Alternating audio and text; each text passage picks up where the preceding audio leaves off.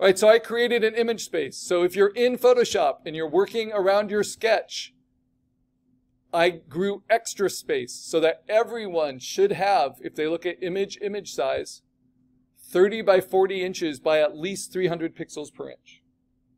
And your sketch is pretty big in there with a chunky frame around it where we can arrange stuff. So think of this as the center of the factory floor where we have the blueprints scaled to the right size for our creature. Other parts of the factory floor we're going to assemble the different parts, and then we'll weld them all together, just like building a car on an assembly line. So I brought in the cranium for the head. Now I'm going to bring in, I'll make these a little bit bigger so you can see them in the video.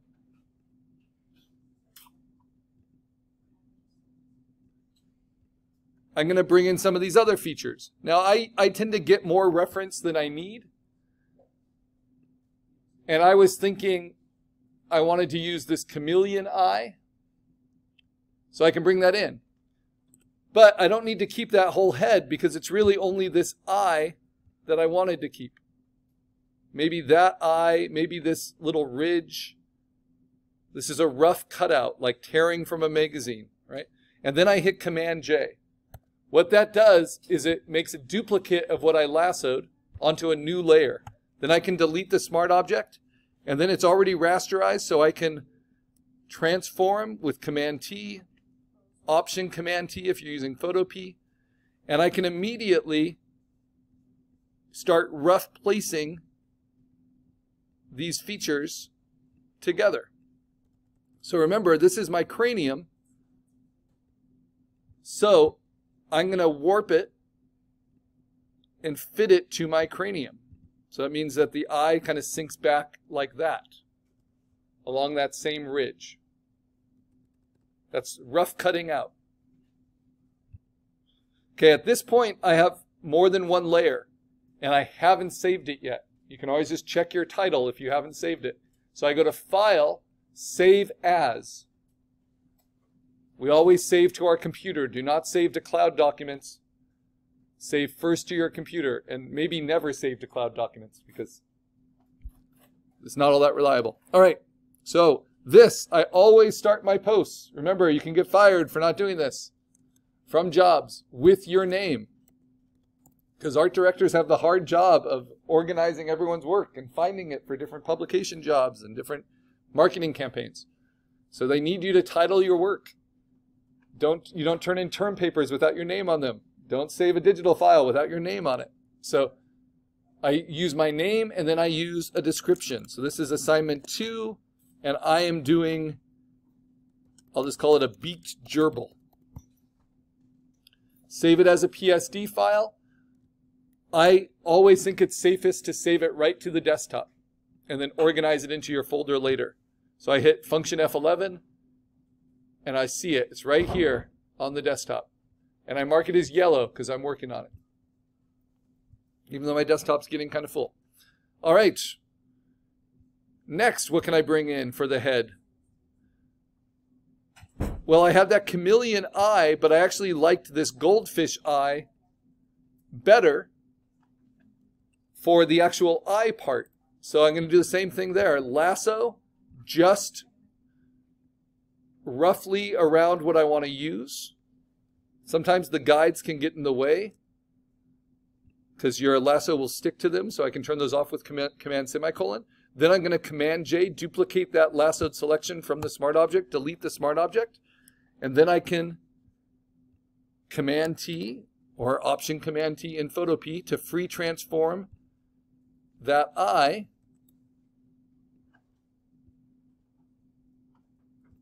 and I can line it up. I can rotate it. Woohoo. Eyes are fun. And I'm not trying to get this super clean and detailed. I'm going to use distort to kind of make it fit onto the anatomy.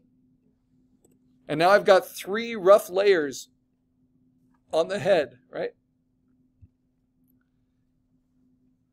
And I haven't color corrected them, and I haven't blended them, and I haven't cut them out cleanly. They're just roughly stacked, but sized correctly. And it gives me that really big wonky eye and a nice transition into some sort of beak or bill. And this was actually the best one I found in a short search. It's a type of vulture. It's colorful, it's interesting. The feathers look kind of furry around it. So I'm going to get a lot of overlap.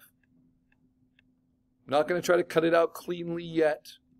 And then duplicate, Command J, subtract the smart object. Notice, unlike the landscape, I'm not keeping the smart objects because I can always just get them again from my file. Now I'm going to move that underneath and then use Command T or Option Command T if you're using Photopea. And I can use Distort because it's at the right angle, but it's just not the right proportion. And get that beak sitting correctly. Remember, these organic materials are pretty helpful for this. But it's good to know that action line, that direction line, not action line, the direction line, so you know you're matching the same angle. So if we strip this down, this head is now made up of 4 different layers.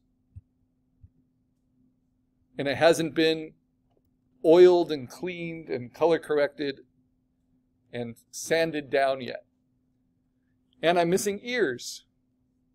So that whole cranium is really getting covered by all of these components, but that cranium tells me how to get them all at the right angle.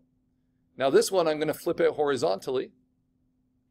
I'm going to rotate it, and I can rough cut out just those ears.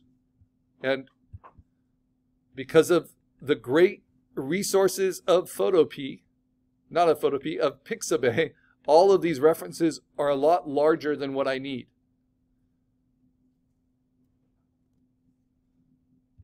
They take up a lot of memory, though, because of that. So I immediately duplicate them, rasterize them, and then I can resize them with Free Transform.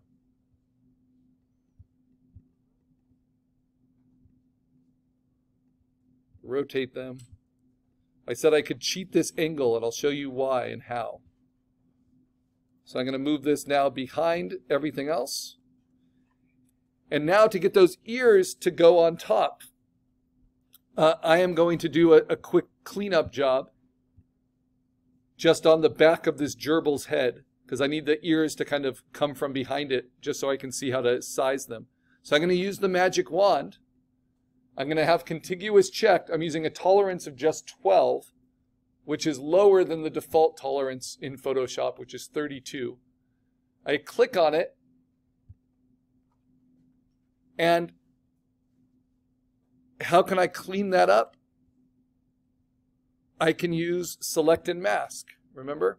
And it will remember my settings. I have a feather setting of 2.9 pixels because I increased it, and I have it set to remember my settings. So if that looks okay, then I can hit delete. And when I do that, it will bite away at that halo.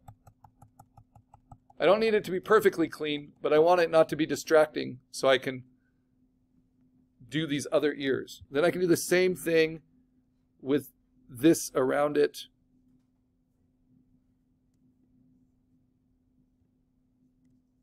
And add to that with my lasso. I'm holding down Shift. I'm just cleaning up all that extra space around the back of the cranium's source. Then I go back to the magic wand, and I'll add all this empty space so I can do Select and Mask again. This is what takes the processing power of Photoshop, because Select and Mask is refine edge in Photopea, and it takes a lot of processing. And then I just delete. Delete, delete, delete, delete, delete, delete, delete. All right. So now I can go to those ears, and now I can see when I transform them how I can line them up with the other ears. And one thing, I'm going to distort and pinch these ones in the back. This is how you cheat it at an angle, because they're smaller and further away than the ear at the front. Then I can take the whole thing, scale it, and fit it in.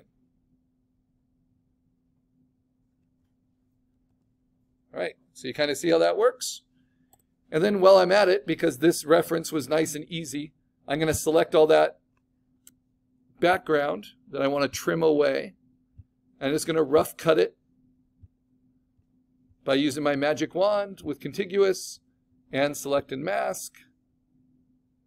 Say OK, and then just delete, delete, delete, delete, delete, delete, delete, delete. But obviously there'll be more cleanup to do. But before I do final cleanup, what I want to do is fix all the colors. But for now, that's my head design. And I'll show you how do I start doing a rough blend, even though it'd be better to fix the colors first. So I'm just going to do that on the cranium, this guy. And I'm just going to go to Image Adjustment. We're going to use the same ones, Levels first. We did this a lot with our landscape project. I'm going to brighten up the midtones first. I think darken up the contrast a little bit.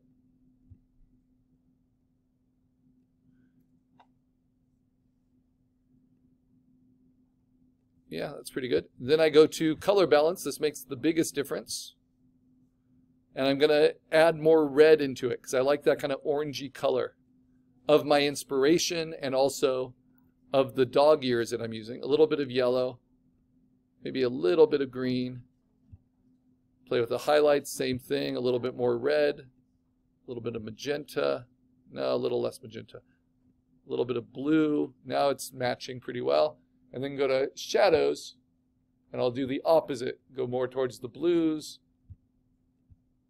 and the cyans. Okay, good. So now that I've matched that color, I could go to hue saturation, my last tool in the direct adjustments, and just shift the hue a little bit, see if that helps, just a tiny bit, and then I can play with the intensity of that color. I'm just going to take it up just a tiny bit.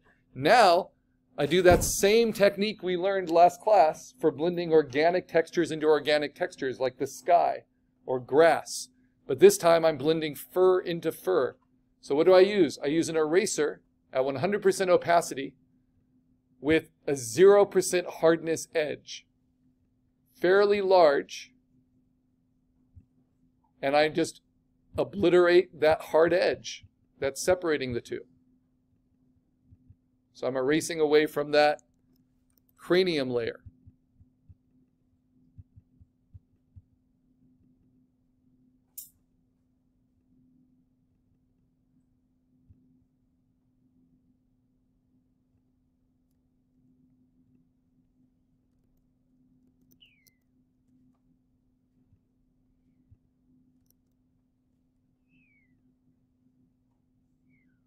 Yeah, and I actually like that little shadow there. And then once I got rid of that hard edge, I can take the opacity down and then blend it a little bit more smoothly, depending on how much overlap I have. So I think that's about going to do it. Now I can do it on the other side. First 100%. I'm going to make the brush a little bit smaller because there's less room over here. And I obliterate the hard edge. That's why you have to be at 100%.